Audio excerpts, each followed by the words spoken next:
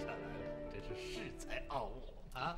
是，你就算是才高八斗，你能高过皇上吗？那是高过皇上吗？说让他去崇文门，他就得去。没错。一品大员呢，立马变成了站岗把门的了。这今儿要不是在皇上面前说情啊，现在还在城门口给各位大人请安呢。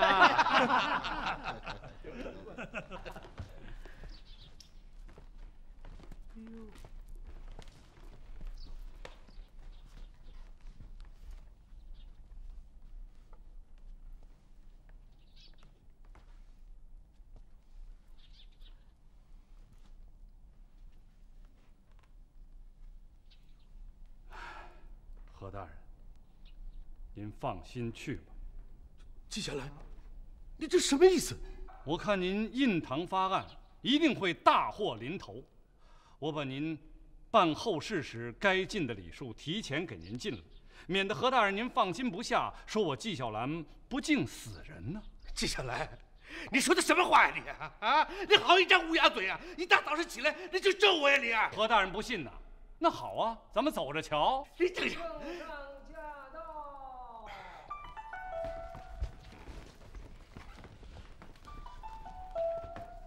吾王万岁万岁万万岁！今日清早，朕看到路上的情形，颇有体会。偶得一联，众卿哪位有兴趣对对啊？陛下请讲。上联。鸡犬过双桥，一路梅花竹叶。和珅，你答了，你先来。纪云，你下一个。回皇上，臣对不上来，就这么放弃了？皇上此联有声有色，音势象形，将那鸡爪犬印巧比为梅花竹叶，更让人想起雪泥红爪，叹人生苦短。此联貌似平易，实为绝对，臣我无能为力。别人呢？和珅，你，奴才也对不上来。人这纪晓岚乍一听就知道对不上，你还得想半天，可见同是大学士，水平也有不同啊。皇上说的是，奴才自愧不如。难道就没人能对得出来，让朕高兴一下吗？那既然纪大学士对不上来，想必别人也是枉然。不会吧？朕记得有个女子就曾经对出过朕的绝对，她叫什么来着？她叫苏青莲。是王胆旺的义女，对，就是她。和珅，把这个女子给朕找来。不，皇上，您不是赐给她金剪刀了吗？对，朕对她是有此嘉奖，就是不想让她只是沉迷于琴棋书画，也想让她在针织女工方面有所造诣。她的针线活有进步吗？哎呀，皇上，这个女子已经出家为尼了。出家了？好端端的一个女子，怎么会出家呢？苏青莲既然可以吟诗作画，说明她是性情中人，怎么会看破红尘呢？是不是你在看守期间有什么不轨的威逼行为，才逼她出此下策呀？哎呀，奴才怎么能有那么大胆子？是皇上错怪奴才了，不是皇上怎么能错呢？皇上从来不会错的，还是奴才的错。不，其实奴才也没错，是那苏青莲错了，她错以为皇上赐她金剪刀是要她出家为尼啊！胡说！朕文韬武略，难道还容不下一个弱女子吗？就算她是犯官之女，也是可以约束、可以改造的吗？重新做人。和珅啊，人是朕交给你的，你竟敢擅自做主，你胆子不小啊你！皇上。那苏青莲本是犯官之女，戴罪之身，出家为尼也算是得其所哉。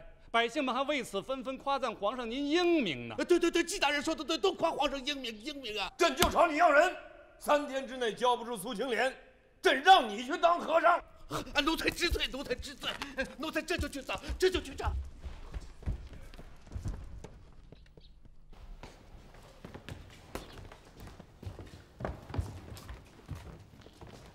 纪大人，请留步。行，何大人，你还没走啊？我在这恭候您呢。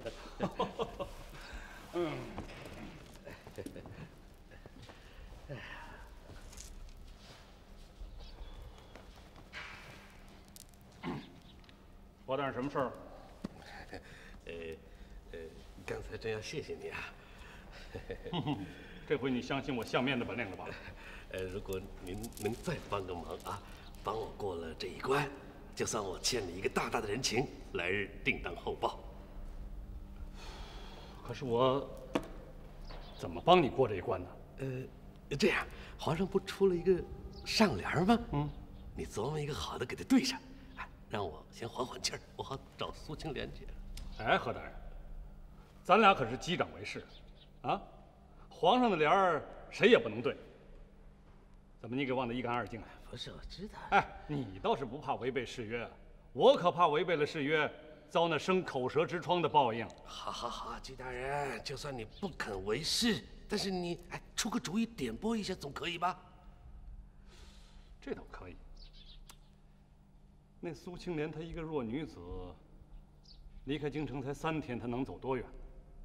再说了，她已经削发为尼，特征明显。哎，何大人，你不是党羽满天下吗？把他们全发动起来找啊！啊！哎，不过啊，你现在可是走麦城啊，不能太张扬，不是那信得过的人，你可别乱拖。对，季大人说的是。不过这谋事在人，成事在天，万一我尽了最大的力，可还是找不到，该当如何呀？何大人，你可真是聪明一世，糊涂一时啊！哎，你尽了力了，皇上他出了气了，真找不到苏青莲，他还能跟你为难不成吗？我原来也是这么想的，刚才是急糊涂了，可不嘛。先生，回来了。先生，果然不出先生所料，这2天直隶、热河、山西、京都所有周围和珅的亲信都忙得四脚朝天，都在找苏姑娘呢。有消息吗？没有哎，那你没把这些人和他们的官位都记下来？记下来了，给。好，我这就去见皇上。皇上，请看，这是这几天帮助和珅寻找苏姑娘下落的各省官员。仅在京城附近就有27名之多。皇上，您不是说和珅结党营私、苦无证据吗？这名单可以为证吗？这些都是和珅的死党吗？皇上圣明，皇上这几天为苏姑娘的事对和珅大加申斥，这是他几年来少有的羞耻。若非死党，他绝不会把此事托付给他们办。真没想到啊，螳螂捕蝉。和珅这么的自作聪明，没想到纪晓岚在他身后啊！皇上，臣也是灵机一动，顺水推舟，绝非处心积虑，早有预谋。皇上明察。苏青莲有无消息啊？没有，不过照和珅这个找法，不出3天准有结果。传旨和珅，苏青莲也不要再找了，朕罚他5000两银子，我们广捐给京城附近的尼姑庵，这事儿就算完了。皇上，您不想让和珅的死党暴露吗？暴露了又怎么样呢？朕想到了山东潍坊的一个县令叫郑板桥的一句名言：难得糊涂，难得糊涂啊！既然找不着苏小姐，那么朕绝对的事儿就落到你头上了。皇上，臣就是能对上来，我也不对。什么意思啊？臣想把这个绝对当做一种纪念，让皇上和后人难忘苏姑娘的才华。好你个鸡蛋烟袋呀！就这样吧，行。臣告退。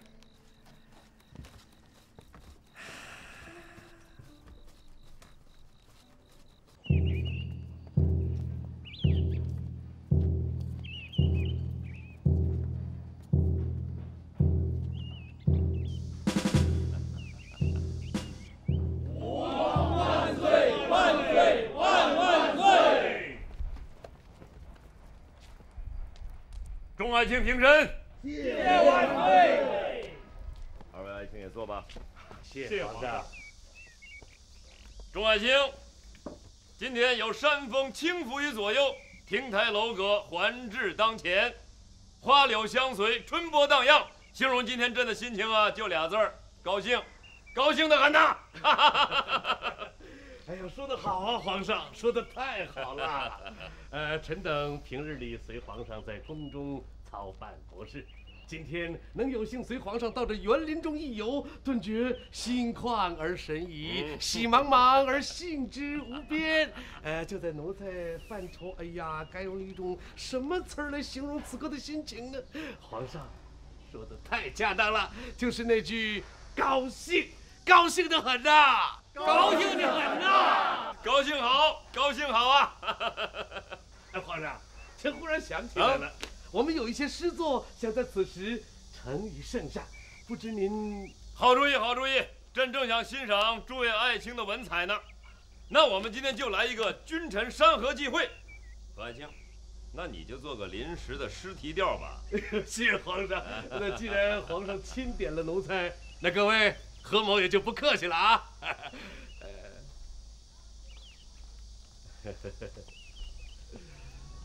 季学士，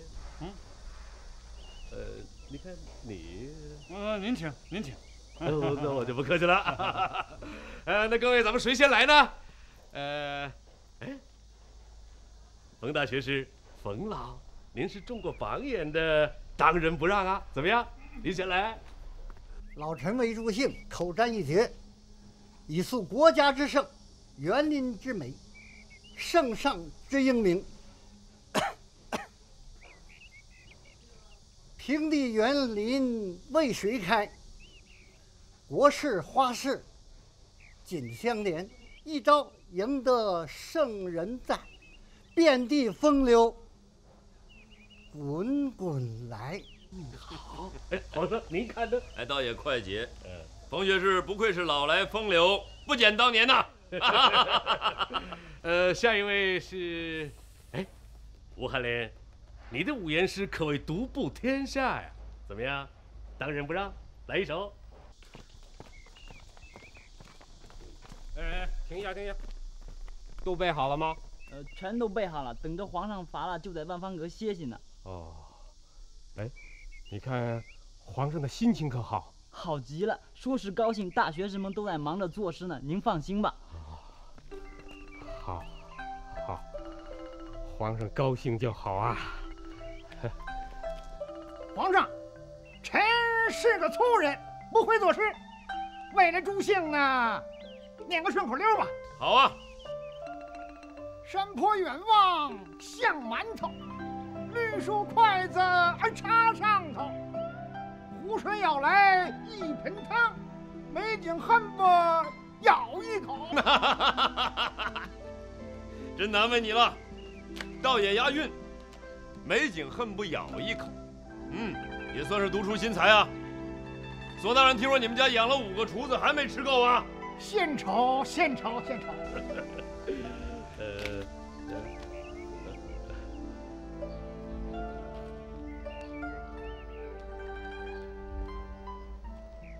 接下来，你一向才思敏捷，怎么让别人抢了先了？何大人，有，都在肚子里呢。说出来。缺口烟，我先抽口烟，您先请。那我可就不客气了。皇上值此良辰美景，奴才愿效古人之风，吟诵一首如何？来啊，来，那我就试试。来。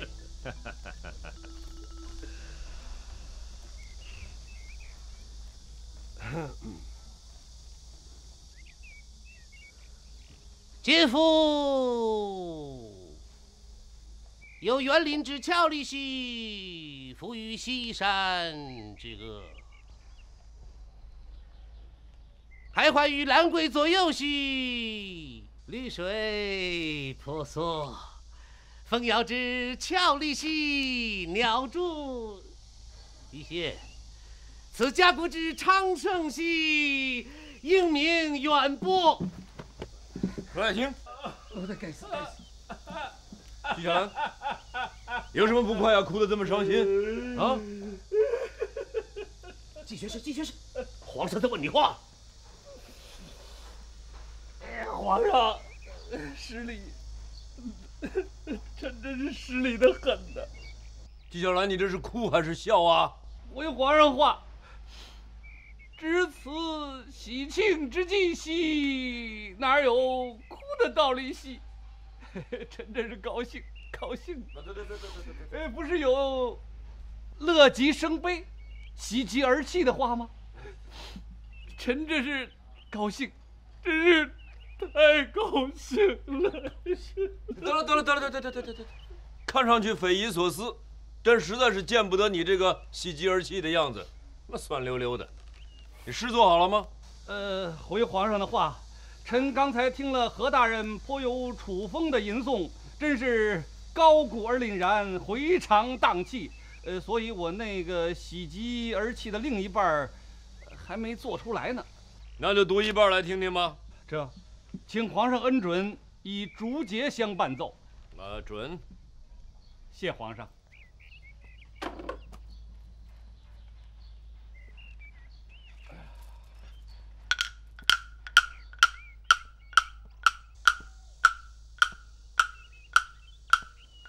西郊水畔万春园儿，有山有水有楼台儿，一座楼台8根柱，一柱支着个台儿。远看山坡万株柳，一柳花费了10万钱儿。临水之畔挖了个湖，湖上飘着个黄金船啊。假山本是白银做，牡丹花出了翡翠钱儿。此地原为仙人种，孤魂野鬼没了家园儿，没住口！住口！皇上，臣尚有3节没有读完呢。孤魂野鬼都跑出来了，还读什么？你纪晓岚总是要在朕高兴的时候干出点倒胃口的事来。臣万死。煞风景，大煞风景！起驾！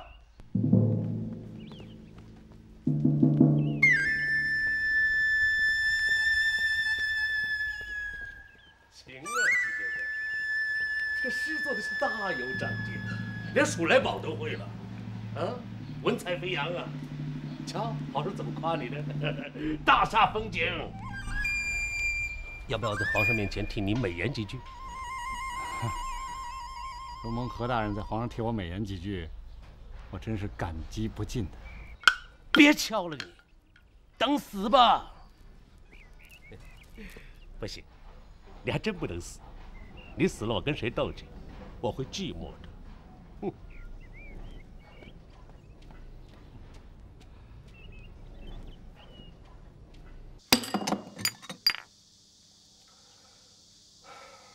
下去吧。你也下去。呀，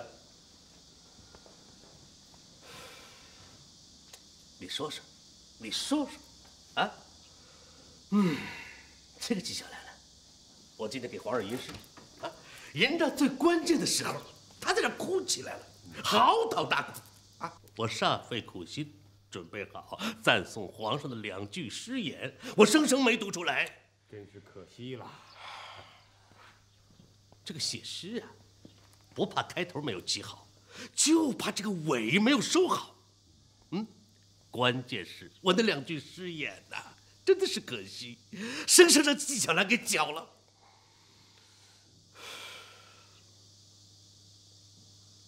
少大人坐。好。哎呀，瞧把我都气晕了。哎，对，你急急火火的赶来，要找我说什么呀？啊，何大人，那纪晓岚一口一个白银山黄金船的，就差把修园子的底账报给皇上听了。我是怕什么？有什么可怕的？你想想看，修园子嘛，自然要花钱的。别看今儿在皇上面前，纪晓岚玩命的死谏啊，跟个忠臣似的，可皇上未必领他的情。对了，皇上不是说吗？他是大煞风景。对了，大煞风景啊！明儿他活得成活不成，还两说着呢。当众冲撞圣上，对当今圣上指桑骂槐，卖直取中，该当何罪？斩。写上。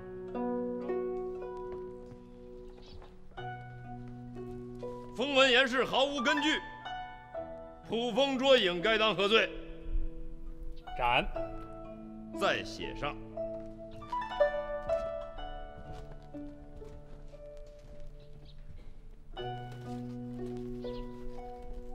别的嘛，朕就不想说了，请你自便。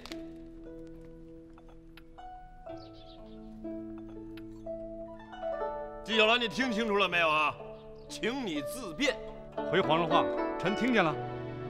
还有什么要说的吗？没有啊。算你是个明白人。来人呐，拉出去斩了！啊！皇上容禀，他也不是没话说了吗？有什么说快说。皇上，刚才您让臣记的这2大罪状，这都是说为臣的？嘿，那不是你的还是别人的？又装傻，赶紧说。啊，那我就没什么可说的了。啊，摘去顶戴，脱了官服，拉出去斩喽！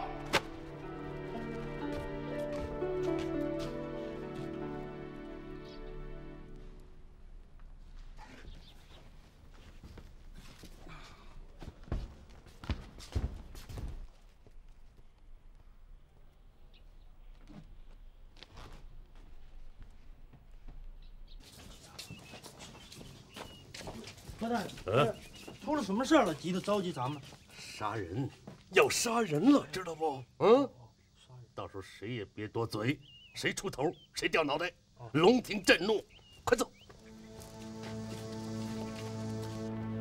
哎，这不是小月姑娘吗？什么事跑得这么急急慌慌的？我有重要的事情见太后。太后刚吃药，还在慈宁宫休息呢，不见任何人。哎呀，公公，求你帮帮忙，我一定要见到太后，求她刀下救人。救什么人把你急成这样？纪大人，纪大烟袋啊！那我们也不敢放您进去。哎呀，哦对了，我有太后送我的玉佩。这，小月姑娘，多谢2位公公。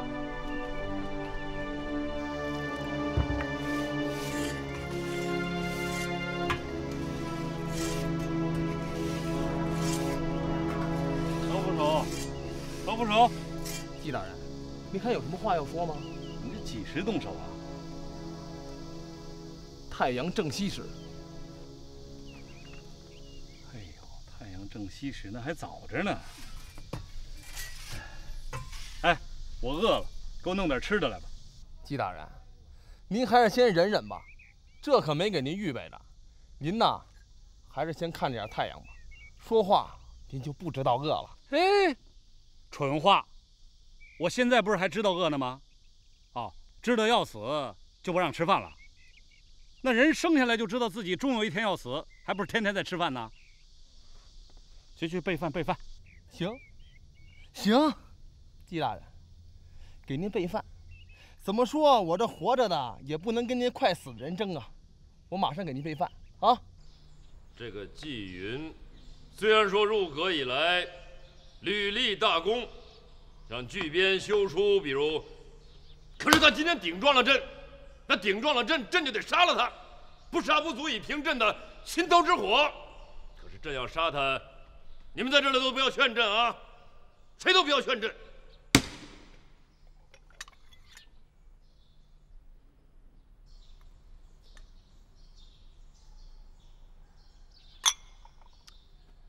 好啊，你们既然连多年同事的交情都不讲了，都懒得替他说情，那朕也只好杀他了。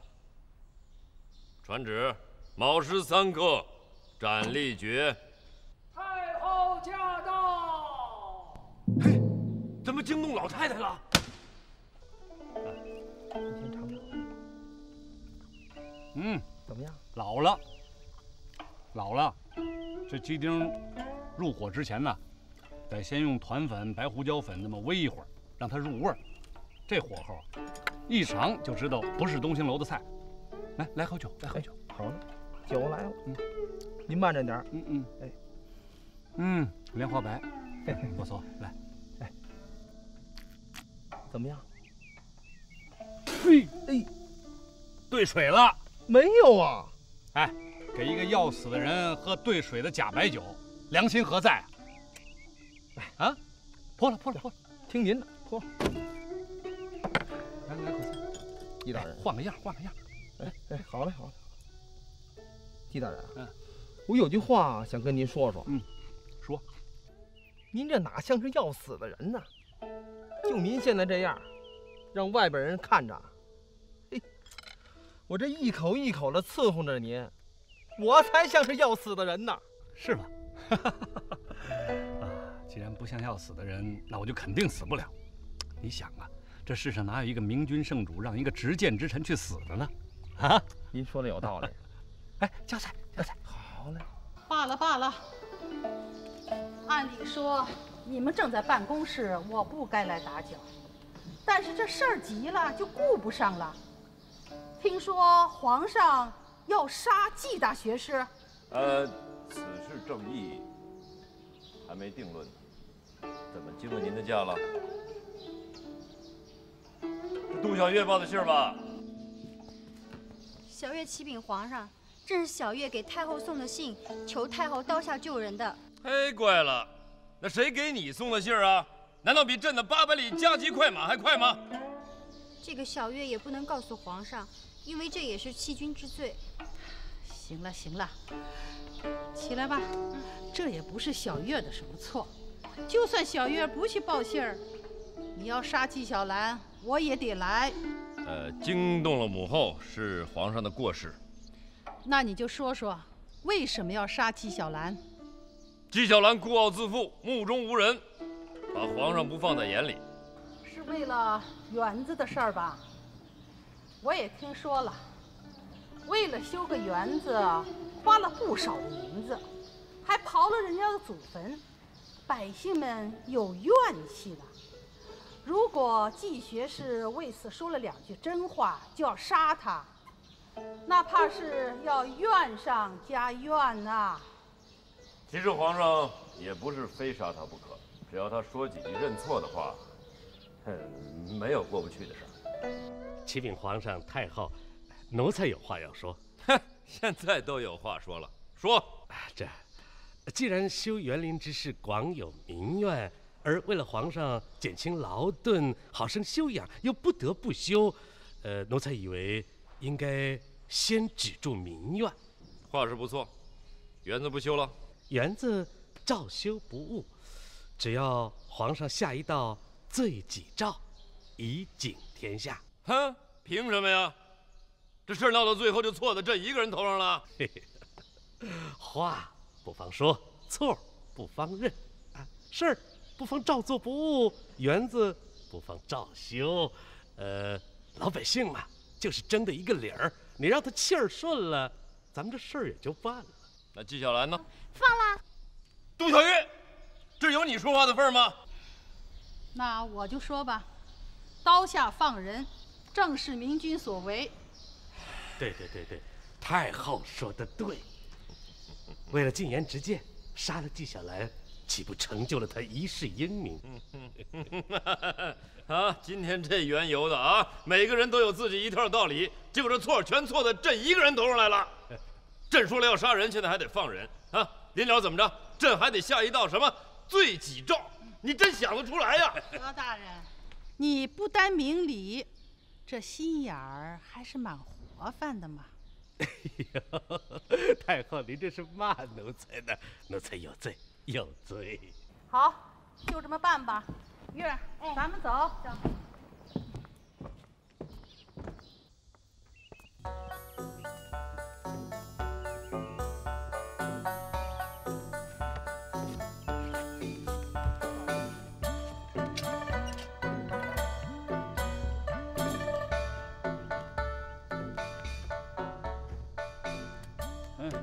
人呢？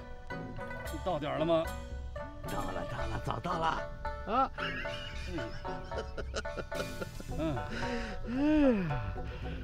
这哪像个法场啊？瞧啊！夕阳缓缓而下，晚风徐徐吹来。一个将死之人，刚才和一个要杀他之人对面而坐，睡得鼾声大作。纪晓岚，你真行，居然还能睡得着啊！哎呀，偶尔一神游而已。来，何大人，快把我扶起来了。哎呦，来，1、2，哎呀！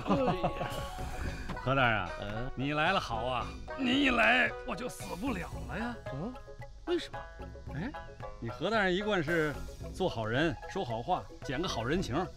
皇上要是杀我呀，你指定不会来。这不杀我了，你是非来不可呀。好，你既然这么说，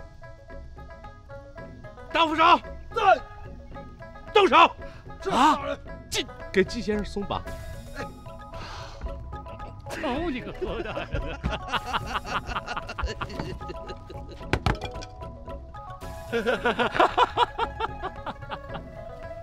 吓坏了吧？季大人，您慢点啊。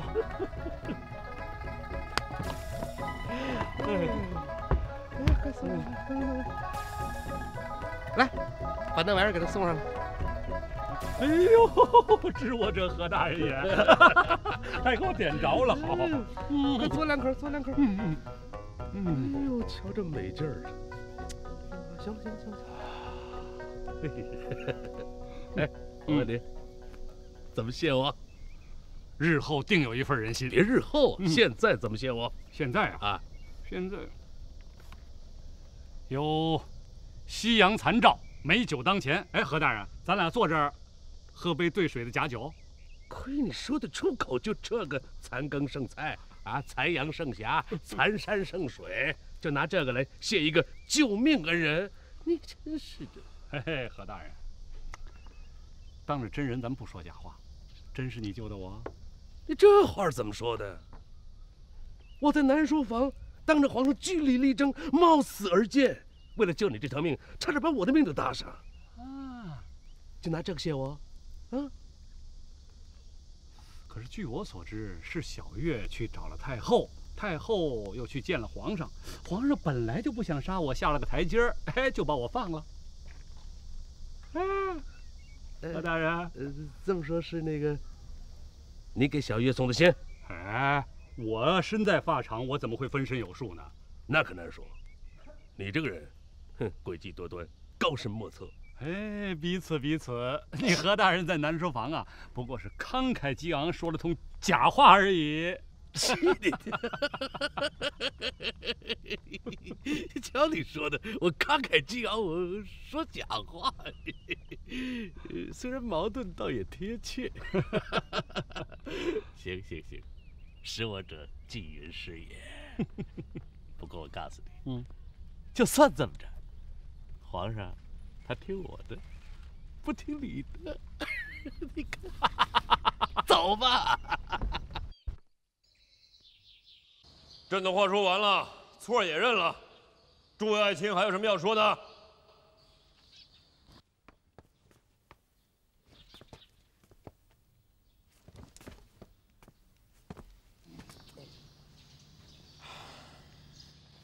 何爱卿，你先说。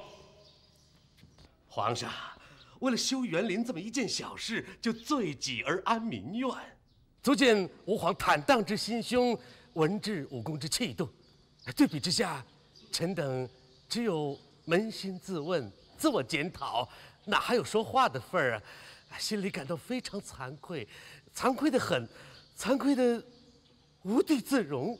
皇上，有何爱卿这番话，朕的心就平和多了。总之为家园百姓计，众爱卿就不用再劝朕了。行了，就这样吧。启奏皇上，臣还有话说。说。自古律律，凡罪那就当罚。吾皇胸怀远大，既以罪己，那就当罚呀。否则话传了出去，老百姓会认为君王罪己，流于表面。纪晓岚，朕不杀你，你还得便宜卖乖了。好，你说的在理呀。记得学士，你提个建议，该怎么罚朕呢？自古刑律罚者，要么动刑，要么就流放。所谓刑不上大夫，吾皇乃真命天子之身，这打嘛……什么？你还要打皇上啊？是打不得的。废话，这既不能打，那就只有流放了。当流放多远呢？3000里。哈，3000里，国家谁管呢？是让谁管呢？皇上，老百姓流放3000里。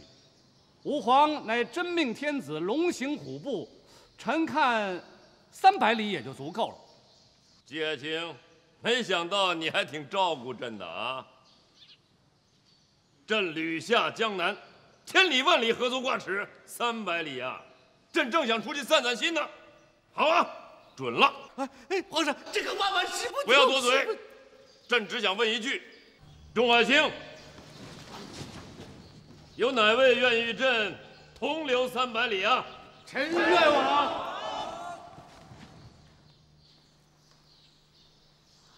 纪晓岚，臣在。你是不愿意跟朕同行了？臣该死。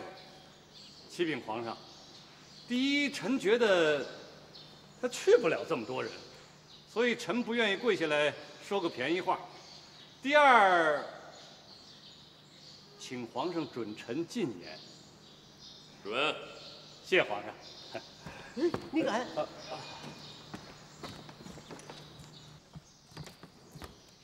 皇上啊，您忘了吧？前年您不是让臣流放了3000里吗？所以臣知道这流放的滋味，它不好受。我心里头想着，这要能躲过去，我干嘛不躲过去呢？你小子记仇是吧？上回朕判了你3000里，你这回非得让朕走完这300里，朕怎么忍心不让你陪着走完这300里呢？记得学士说的句句在理啊，何爱卿。你愿意和朕同往吗？愿，奴才太愿意了。哎呀，奴才怎可以一日不见的皇上啊？这要是那样的话，奴才会因思念皇上而生病，因病而亡，所以奴才愿意侍奉皇上于左右，同赴流途，不像有些人心中无主，只知道找主子的麻烦。记得学士，你听见了吧？那记得学士是一定要和朕同往的。皇上，皇上抬爱臣惶恐之志，这要同行嘛，也行。只是有2件事，皇上要是能应下来，那臣岂万死不辞了。说出来听听。这第一，臣打小就抽旱烟，所以请皇上恩准，臣什么时候想抽烟就可以抽。带着你的烟袋，带着。谢皇上。二是此次出门不比下江南，实乃流放。虽不着囚衣，但只要出了宫门，便素衣小帽，做百姓打扮，吃住与囚犯同。所以臣怕有督导不力、令不能行、禁不能止的地方，恳请皇上能将身上宝物赐予臣一件，全当上房宝剑，以便另行禁止。皇上，这可万万使不得。何爱卿，不是纪晓岚，他有僭越之心呐。何爱卿，放心。纪晓岚，臣在。一定找个机会给你换换脑袋，叫你变着法的跟朕过不去。皇上，季爱卿说的句句在理啊，准了。你在这儿找一件吧。谢皇上。皇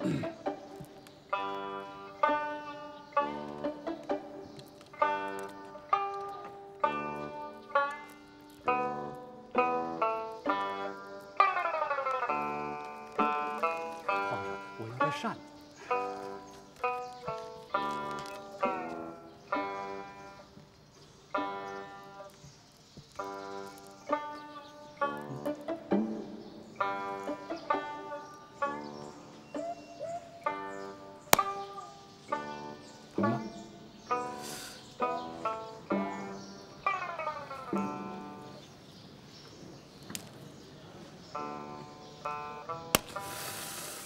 疼吗？疼。这得使劲打。哎，皇上啊，臣就选这件了。啊，拿去。何时动身朝哪个方向走啊？皇上，这可不能说，此事只有咱们君臣3人知道便可。好，退朝。先生，你找我有事儿啊？小月。哎。你赶快到京城各大妓院中，帮我找到一个已经充当官妓的红霞姑娘，带她去曲阳县见她的父亲。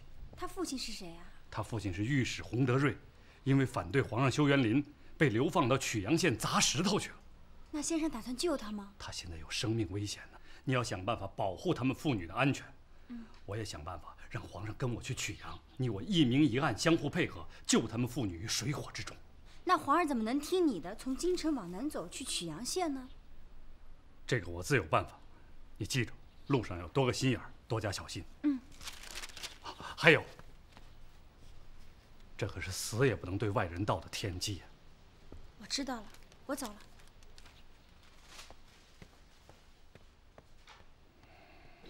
宁无须见谋，似有丑见武。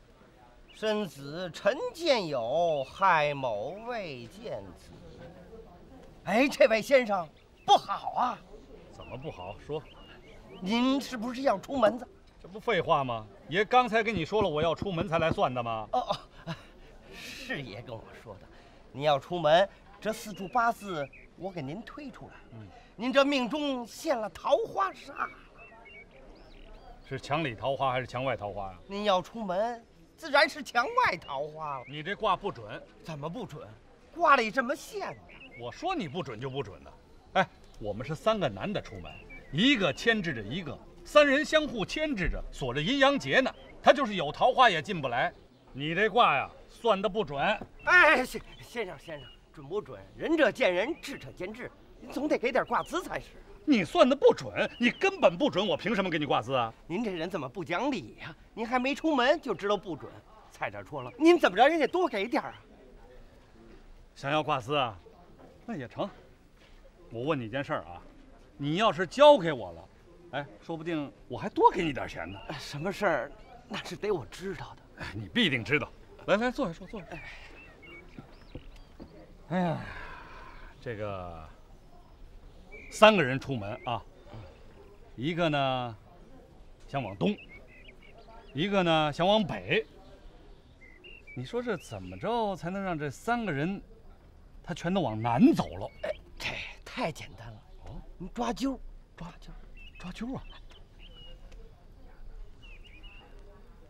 哦，好，哎。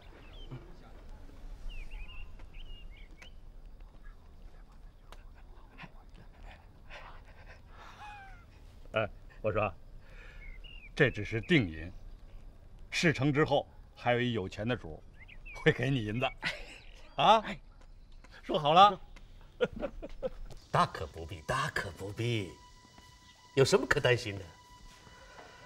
你呀，是直隶总督，从京城出去，不管往东南西北300里地，哎，都离不开直隶地面。你想让皇上什么都看不见，啊，什么都不知道？怎么可能？看嘛，就让皇上随便的看。这回皇上到你直隶地面，不是视察，是流放。他能看见什么呀？关键是这个纪大烟袋啊，他得了一把扇子。那是不是就不好办了？也没什么，好办。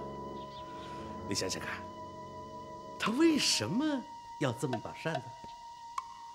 就是憋着劲让皇上吃苦头。他给皇上苦头吃，哎，咱让皇上得甜头，还不用什么大甜头，无非是让皇上吃饱喽，睡好喽，那皇上就会承你的人情啊。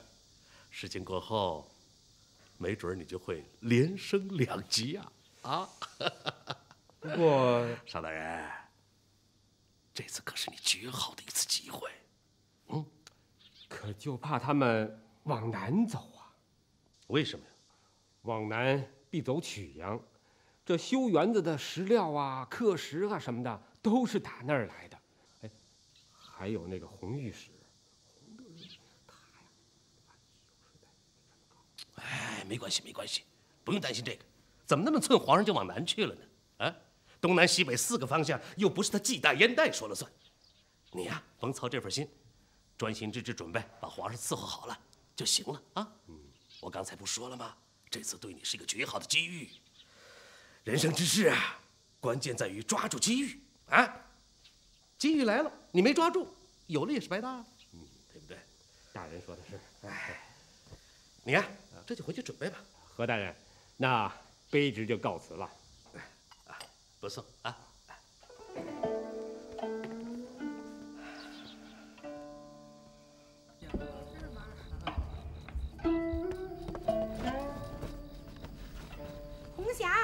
红霞，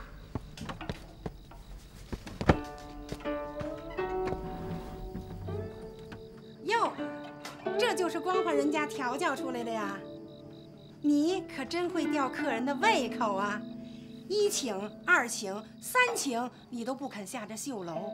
哼，你他妈以为你是什么呀？妈妈，女儿今天身子不舒服，您把课回了吧。不舒服？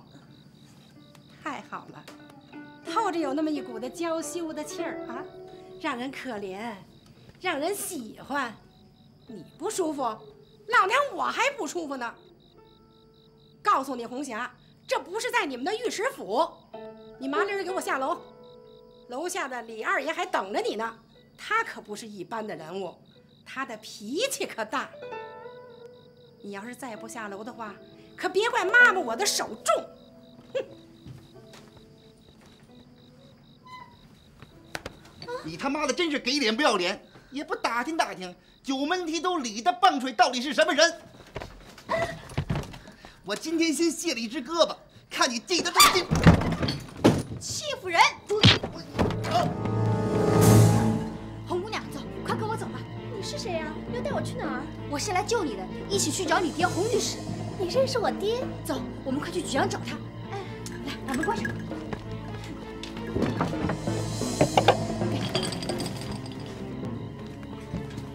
霞儿，霞儿，你怎么还不出来呀？霞儿，霞儿，别怪你妈妈心狠，你要学会恨。你呀，要恨你自个儿的亲爹。谁叫你亲爹把皇上给得罪了呢？要不你还在这个府里头当你的大小姐呢。霞儿，霞儿，红霞姑娘。啊！哎呦，这小蹄子跑了！快来人呐！快来人呐！来人呐！来了来了来了！你说红霞她逃跑了，跑了！你快带上人去追呀！好，我去追。我告诉你，你带上家伙，看见他呀，狠狠的打。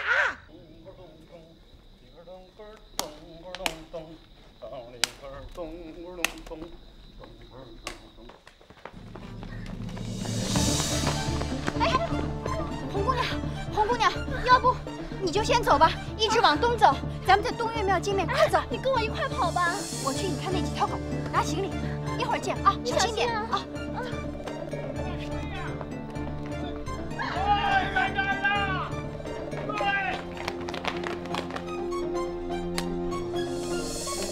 哎，哎，哎呦，哎，你抢校帽子呢你？啊？我连带，哎，没摔坏。嗯，噗，哎，还少点什么？扇子。哦，对了，哎，我扇子哪儿去了？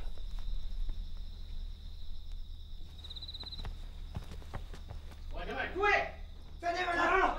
嘿，这大半夜的，刀枪棍棒的干什么呢？我还没问你呢。哟呵，哼，问得好，都给我退一步。退。哎，您是纪大人吧？哟，认识我啊？人不认识，认识您这烟袋。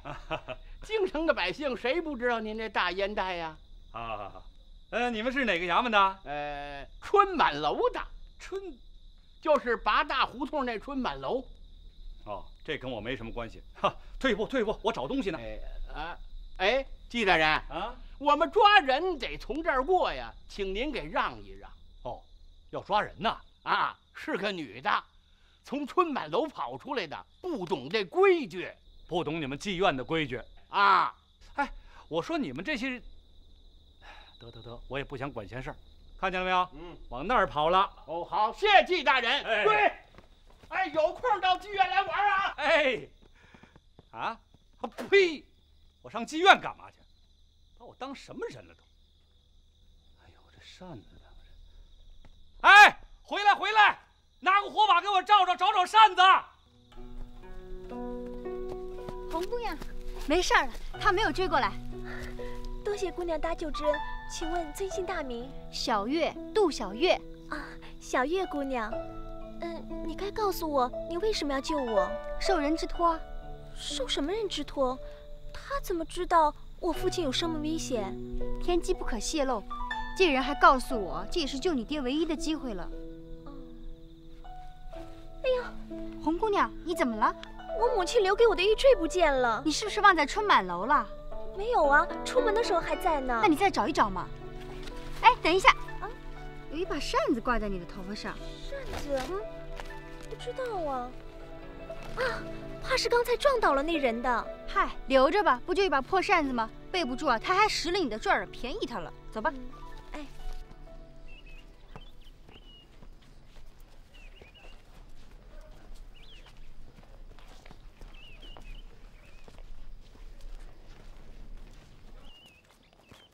停停！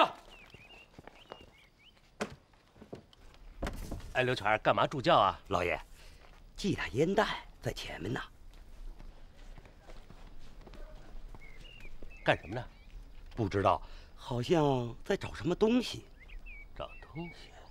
哎，快去问问，找什么呢？快去，快去！这。找什么呢？找什么呢？哎，找什么呢？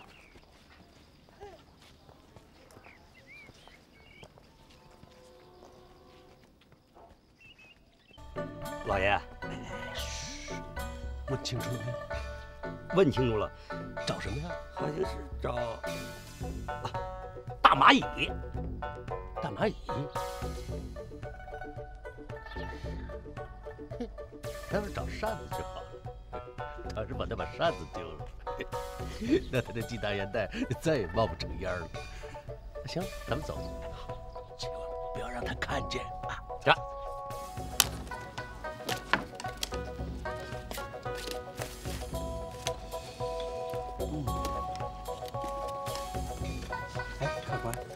您看这样的行不行？反面我看看。不行。哎，那客官您要什么样的？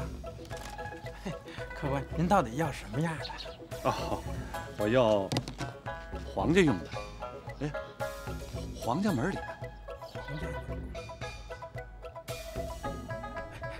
这可没有。我说掌柜的，这个。也不是说非是皇家门里的，只要像皇家门里的就行。这倒有2把，您看看。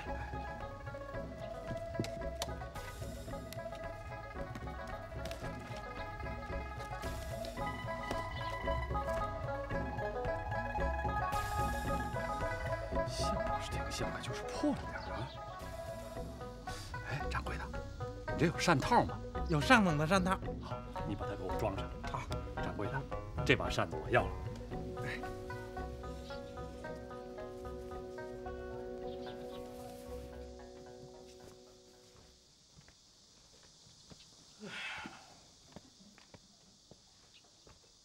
刘全，这干嘛呢？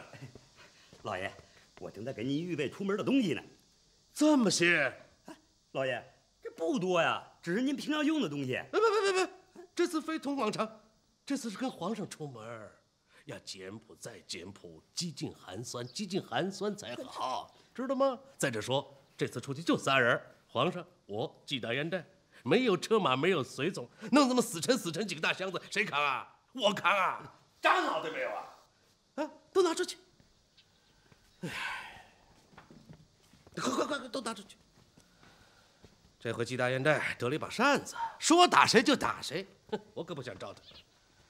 反正这次跟他出去，我是从头到脚就甭想舒服了。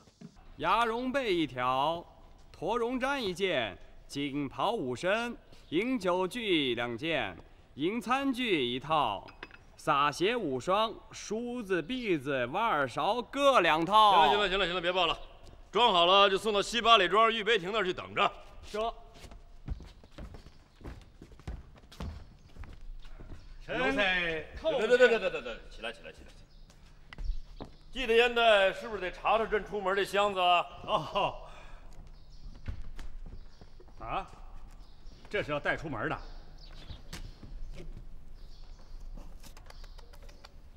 行了，把箱子盖上，都拿走，一样都不带。纪晓岚，这话什么意思啊？皇上，这用不上，都用不上。您什么时候见过囚犯出门还带这么大口箱子，里头装着金银细软？好，刚才我一看，连挖耳朵勺您都带着呢，用不上。你也太无礼了吧！啊，留300里，总不至于假戏真做吧？当然要真做了，否则不如不做呀。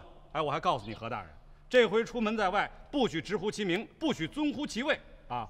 要让世人知道皇上出行太招摇，那样也不安全。懂啊，皇上啊，我看咱们都取一个化名吧。取好，出门以后，皇上您和何大人就称我为老纪，继而律之的继，我管纪律嘛。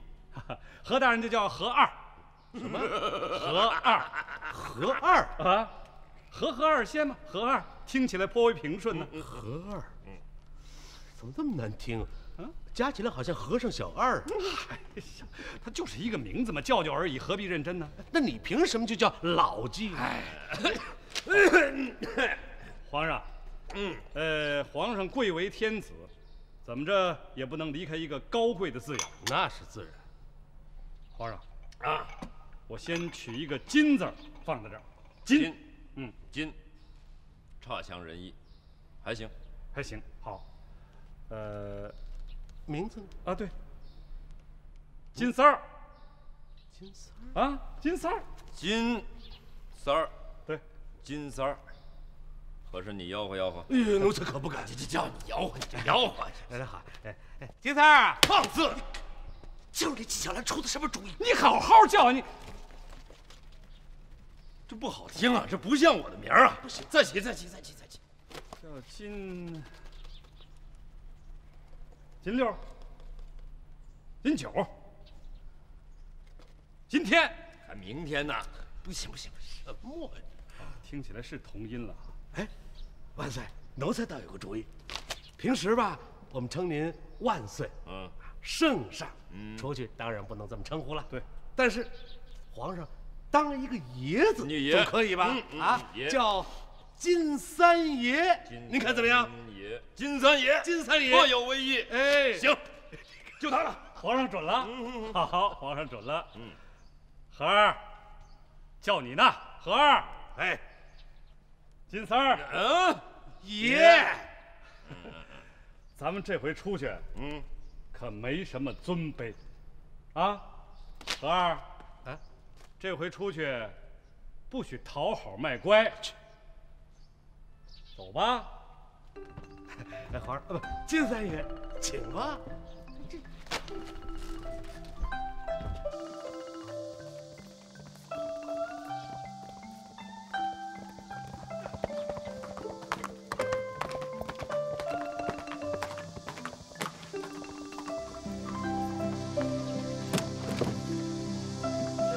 徐二啊，爷，他们启程了。往哪边去了？在街上转悠，3个人各持一件，还没定下来呢。再探。这，咱们走。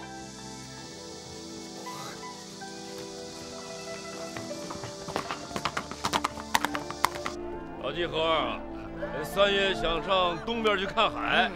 不，三爷切以为是往北为好。北边不就有什么呀？草地、牛羊什么的，有什么好看的？哎呀，三爷，这是为您好啊！您想，这天越往北，它越凉快呀。往北好。我说往南。为什么？为什么？老纪，我夜观天象，往南它必有故事。哟，凭什么听你的？对呀，为什么要听你一个人的？我，爷，这事有点麻烦啊。您瞧啊，一个往东，一个往北，这位呢要往南，这怎么办？怎么办？哎，抓阄啊！抓着点往哪儿走，这公平合理。抓阄行，公平。抓阄。那好，就抓阄。这儿有一茶馆，咱们进去喝口茶，抓了阄咱们再走。喝口茶。那就进去。行，爷行。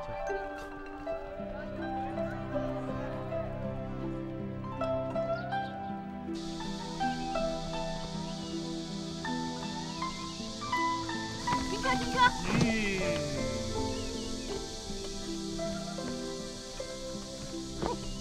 车老板，就到这儿吧，沧州我们不去了，您回吧。那放心吧，银子1分也不会少你的。我不是那意思，我怕这荒郊野外把您2位放在这儿，我不放心呢。谢谢您惦记了。红姑娘，出来吧。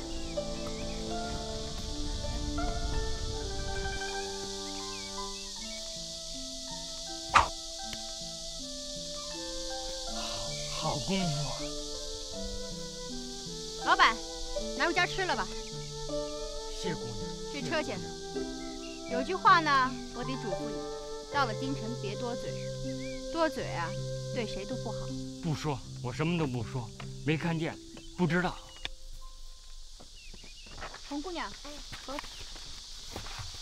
对。小月姑娘啊，请我来抱吧。不用，秦舅，你背着包袱吧。哎呀，这把扇子扔了算了，怪累赘的。不可不可，万一人家找来了，不是还要还给人家的吗？天下这么大，人都难找，扔了吧。不好，走吧。哎，我说我写吧，你们还不信我。和二你要写呢，我又信不过你，那怎么办？三爷，您说该怎么办？哎，那既然这样的话，那咱们谁都别写，咱找个人写。好主意。那行，既然都说好主意，那咱们就等着找人吧。嗯。伙计，加水了。来了。这么着吧，找不如撞。待会儿啊，谁先进这茶馆，咱们就选他写。嗯，行，还算公平。好玩儿哎，亏你想得出来。哎，不过他得会写字儿啊。那是，那一定得会写字儿。二位爷，看手相吗？不干。那个三爷，您看巧了，他人就来了，赶紧叫过来，赶紧叫过来。哎，我是算命的，哎，你过来一下，来。哎，先生您好，您算命吗？哎，不算。我问你啊，你识字吗？啊，识字啊。会写吗？啊，会写呀。哎，会，正经的多宝塔流体。哦。啊，您写匾吗？便宜，1字1两，白送店名。哎，没那么复杂。哎，我们3个呀要抓阄啊，你给我们做3个阄，装在一个干净的碗里，给我们拿过来。这好办，写哪几个字啊？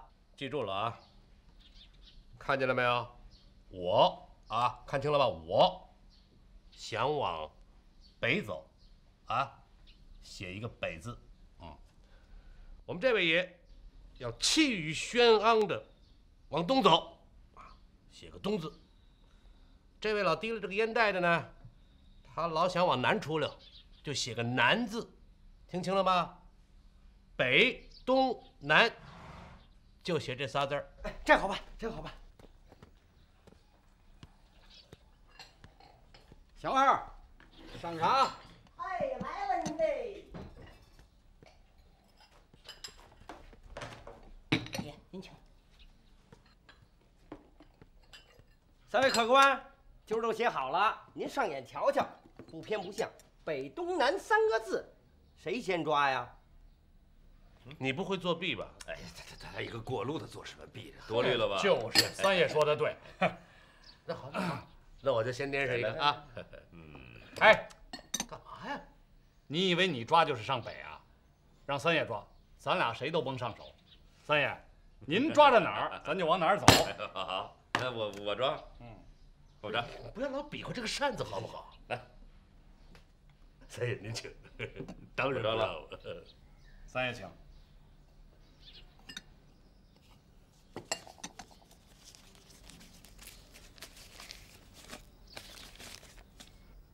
南，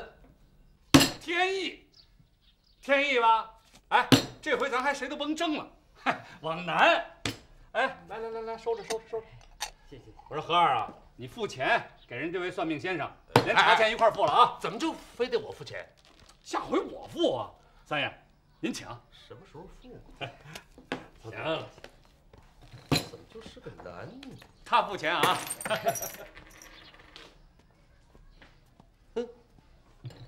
够了吧？哎，谢谢。花了钱买个男。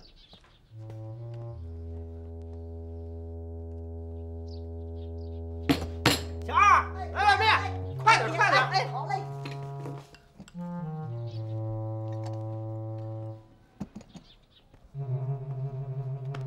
先生，好算数啊！此话怎讲啊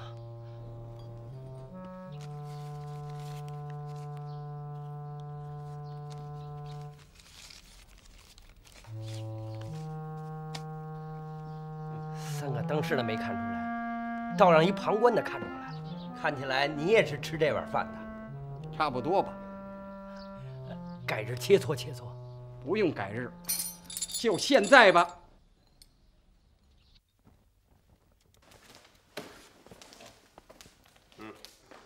把犯人带上来。这跪下！哎，大人，您抓我干什么呀？小人是饭吃了，也没犯法，您抓我干什么呀？哼，看见了吗？啊，想不想试试？用不着。大人，您有什么问的？小人只管说，绝没有半点隐瞒。谁让你做的弊？我说，就是那位拿烟袋的先生，前几天到小的摊前算命，说今天在这儿等，然后他为什么往南走？他也没说，我不知道，我也没问。来人呐，给我吊起来！别吊！我不知道，我干什么不说，我是算命的，飞机飞过。给我打！